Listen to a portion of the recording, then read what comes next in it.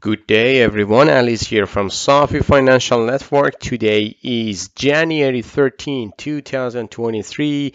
Here is the weekly analysis for the second week of January. We had last week nice upside, and this week we had a very nice upside to almost 4,000 area. So here is the S&P weekly, and as you see here, the weekly chart is kind of like a forming bounce. This is a pretty nice bounce, and I'm not sure if we are breaking through this bearish trend line or not, but based on the analysis that we have, I come up with the conclusion of we are not breaking through the bear market until months of March, and we will get back to this one probably months of February or March. But still, I'm looking for a downside target for 3,200 to 3,400, possibly in months of March. So again, this bounce would be a nice opportunity for rebalancing your portfolio, but I believe the last pivot for the market is coming soon. So sit tight, stay tuned, especially next video.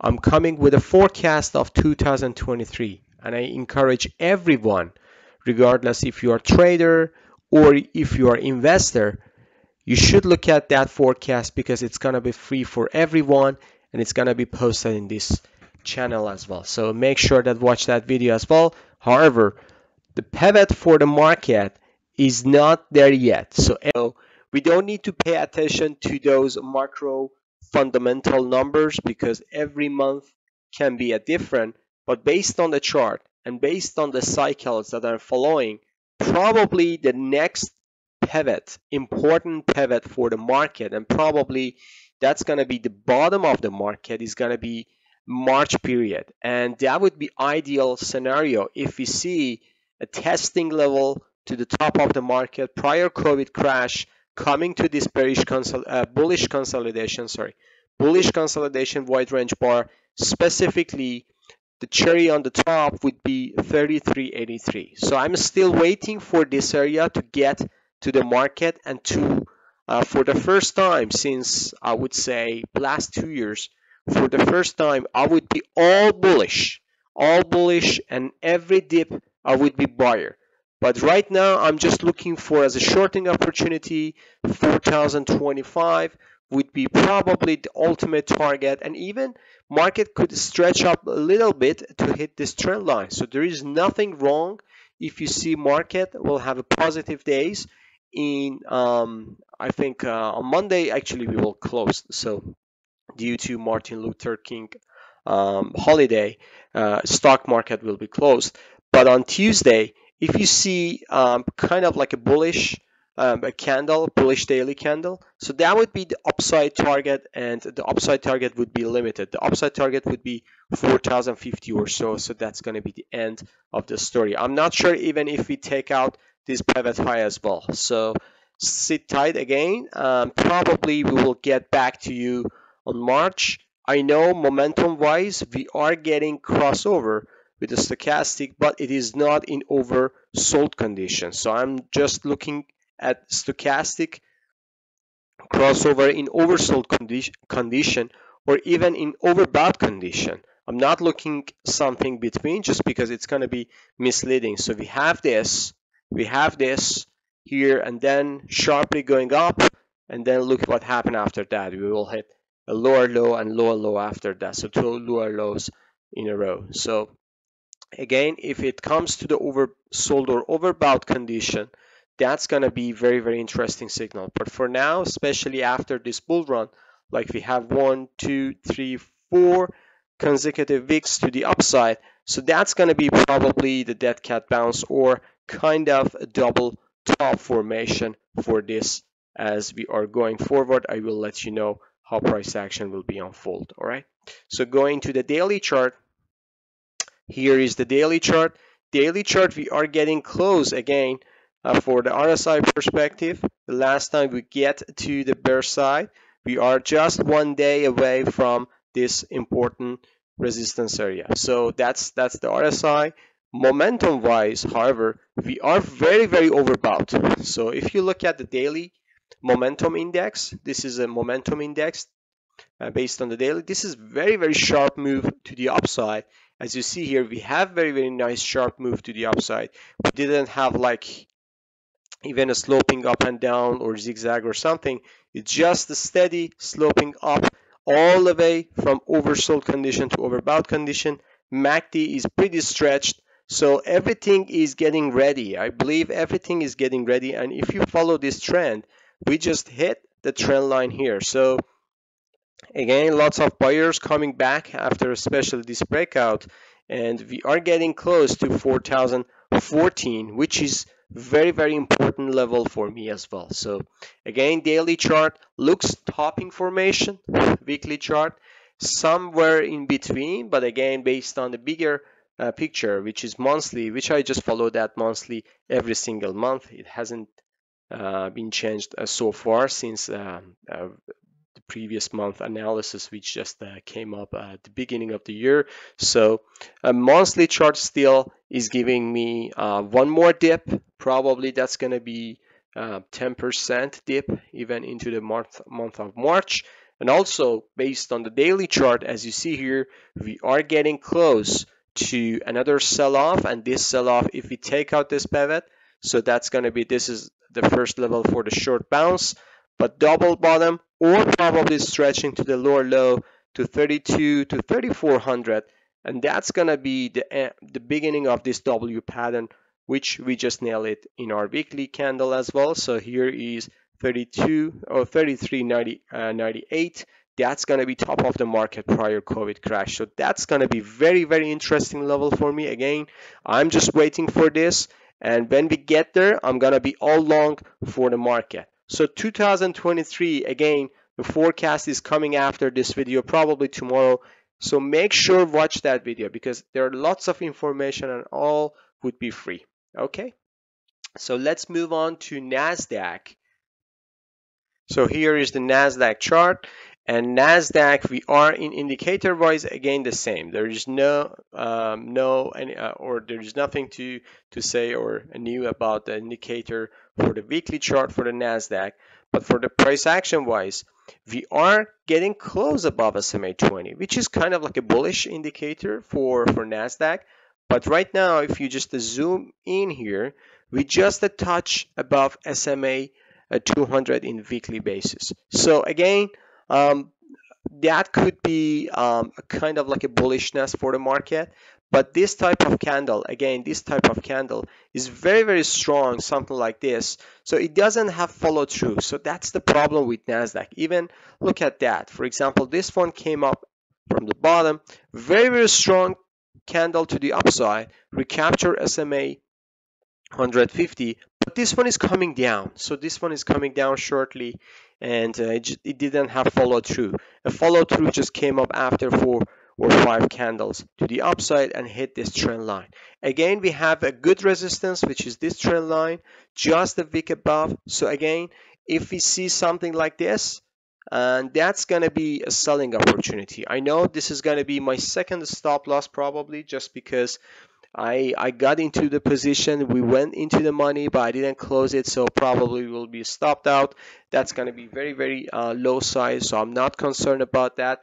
The big one is coming. The big one is coming, and this formation is getting close to the short setup. If you go to daily chart, here's the daily chart for the Nasdaq. Stochastic is getting overstretched to the overbought condition. MACD, RSI, everything signals for the topping formation, and this parabolic move to the upside, even if it is in bull market, it needs to have a correction.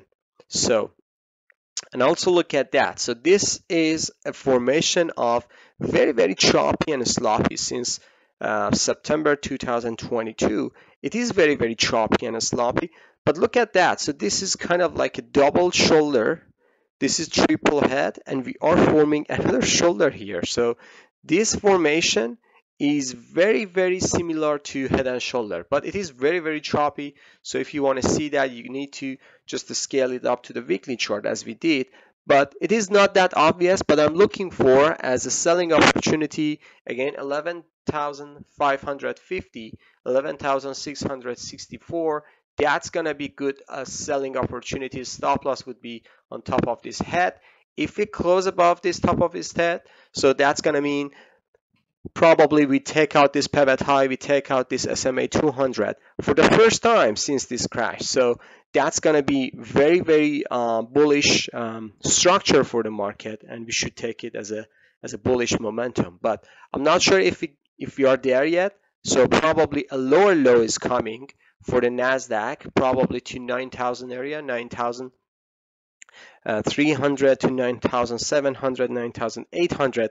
That's going to be the same level. If you go back, that's going to be the same level for S&P, which is going to be top of the market prior COVID crash, and just piercing down to this consolidation area, which is very, very important. I would say very, very important for the Nasdaq as well. So probably the timing would be end of the February or just the middle of the March. That's going to be the time that I'm looking for a reversal. Probably that's going to be low for 2023. Again, I'm not going to release my cycles. The cycles is coming in the next video, so make sure that watch the next video as well. All right, moving on to Dow Jones. So Dow Jones weekly chart, it is in my area. It is very, very strong, but I think Dow Jones is coming back down for the final low as the other indexes I'm looking for, but I think it's gonna be higher low.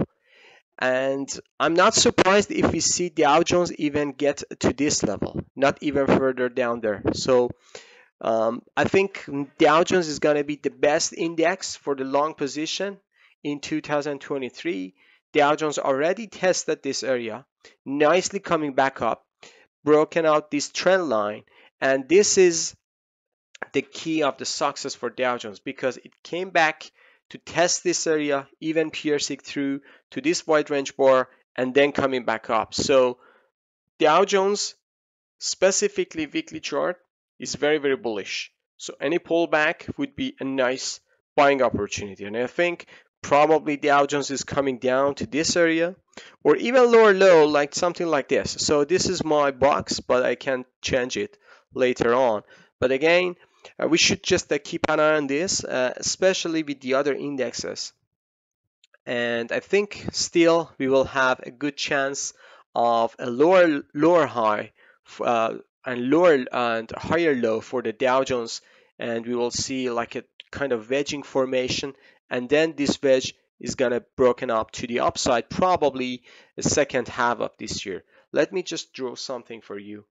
So this is the dynamic trend line from low 2016. Here is low 2018. Actually, this is dynamic and this is not very valid, but market reacted very, very well, especially when these dynamic trend lines are coming along with this consolidation area or kind of like a demand area. So that's why I'm coming along with this area. Like if we get something like this here, so that's going to be a higher low for the Dow Jones, and it's going to be reverse QM or head and shoulder for the Dow Jones, and that's going to be very, very nice buying opportunity, I would say. So especially if you just stretch this one and coming down to here, and when you see the timing, here's the May, but I just expect this one is coming to months of March probably. So again, looking long position in this area if we get any retracement or pullback for the Dow Jones to this area. So the area would be about 30,000, between 30,000 and 31,000. So that's going to be a nice buying opportunity for the Dow Jones. Moving on to the daily chart. So here's the daily chart. Daily chart momentum is overstretched into overbought condition. We have a lower high here, but ultimately I'm just looking for another pullback. So here's the pullback area. This is the first touch to this area, like to this shooting a star when we had this pullback, and probably it's going to be just another double top, or probably just a lower high. I'm not sure. Again, we should just look at indexes together and see if they're just having the topping formation. Probably that's gonna be the case. So again, make sure that watch all three indexes, Dow Jones, S&P, and Nasdaq and see in this critical area if they reverse back down. If they reverse back down, so probably we will see a lower low in Nasdaq, probably double bottom in S&P, and higher low in Dow Jones Industrial, especially in this area. Okay. So again, I think I've wrapped up everything here. Just I want to say thanks for following me and watching this video. Make sure watch the next video. It's gonna be forecast for 2023, and lots of good materials covered. Lots of good materials for the cycle. We will get back to chart 100 years ago. We will get back to World War II. We will get back to 70s decade, and we will get back to the dot-com bubble, and we're coming with lots of good stuff and comparison to the current day's market, and we will see where are we at and what should we forecast and expect for 2023 and moving forward after that. All right, so stay tuned, sit tight, and make sure that watch the next video. Okay, I think I wrapped up everything. If you like this video, please smash the like button, subscribe to our channel, and have a good one. See you on the chart. Bye bye.